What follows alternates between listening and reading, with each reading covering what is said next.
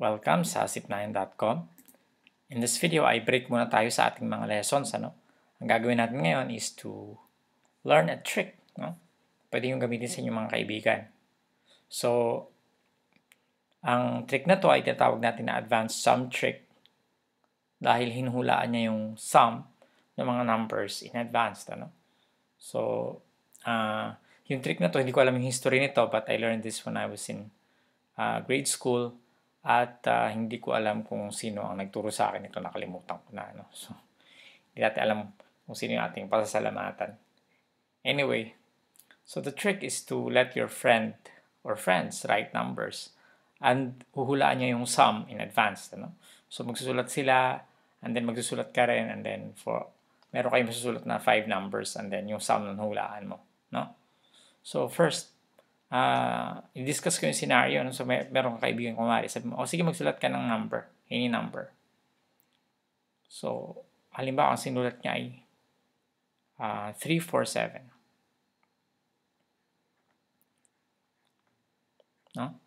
So, pag blue, yun yung, ibig sabihin yun yung friend yung nagsulat. Pag red kayo, so, hulaan nyo kagad yung magiging sum. So, magiging sum nito is 2, 3, 4, 5. Paano ko nakuha 2, 3, 4, 5? Ang technique is to subtract 2 from dun sa number na sinulat niya. And then, magiging 345 siya, Ito yun, 345. And then, add 2 dun sa left most digit, So, laging 2 yung i-add nyo yan. Kahit mag 4 digit man yan, 5 digit, palaging 2 yun nandito, And then, palaging minus 2, So, next, pag nakasulat na siya, tapos nasulat nyo na yung sum, pasusulatin nyo ulit siya ng another number. So, ang rule is, pag 3 digit yung una niya sinulat, dapat 3 digit na yung susunod, So, alam mo, nagsulat ulit siya ng 100, This is supposed to be blue, kasi siya yung nagsulat. So, kunwari, nagsulat siya ng 185, Okay? And then, kayo na ulit yung magsusulat. Now, ang isusulat nyo na number dito, i-prepare nyo such that each pair of digits, yung sum nila 9. So, 1, anong isusulat natin para maging 9? So, 8, And then, 8 plus 1 equals 9, And then, 5 plus 4 equals 9. So, palaging 9 siya dapat. Pangatlo, magsusulat ulit siya. Last na niya yan. So, kung maring sinulat niya ay 6, 4, 9, And then, kayo ulit magsusulat sa baba. Again, pareho yung rule. Palaging 9 dapat. So, 6 plus 3 equals 9. 4 plus 5 equals 9. And 9 plus 0 equals 9. So, ang nakakagulat dito, kasi pag in-add nyo to, magiging, ito na nga yung sagot. So, try natin i-add. 7 plus 5 is 12. And then, plus 4 is 16. Plus 9 is 25, And then, carry 2. So, magiging 6 ito, magiging 8, 14, 15. Plus 4, 19. Plus 5, 24, And then, carry 2 ulit. And then, this is 5. 6 plus 8, 14. Plus 6 is 20. And plus 3 is 23. O, diba? Ang galing? Tama, So, siguro magtataka yung mga kaibigan nyo, paano nangyari yun, So, let's start with the second example. Baka kayo mismo nagulat, So, again, gawin natin 4 digit para mas mahirap, So, for example, ang sinulat ng kaibigan nyo ay 2871. So, ano magiging sagot? Kailangan mo kayo magpahalata nagma-minus kayo. So, palaging 2 yung nauna, katulad dito kanina. And then, this number minus 2, So, 869, So, 871 minus 2 is 869. And then, magsusulat ulit siya. 1305.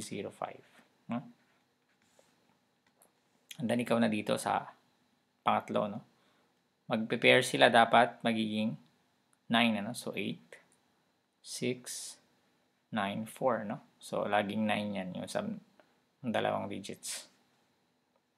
Next. So, tatlo yung isusulat ng kaibigan nyo, dalawa yung sa inyo, no? Oh, sorry. Kalimutan natin. Yung nasa baba pala, sorry, hindi siya blue kasi kayo nagsulat dito.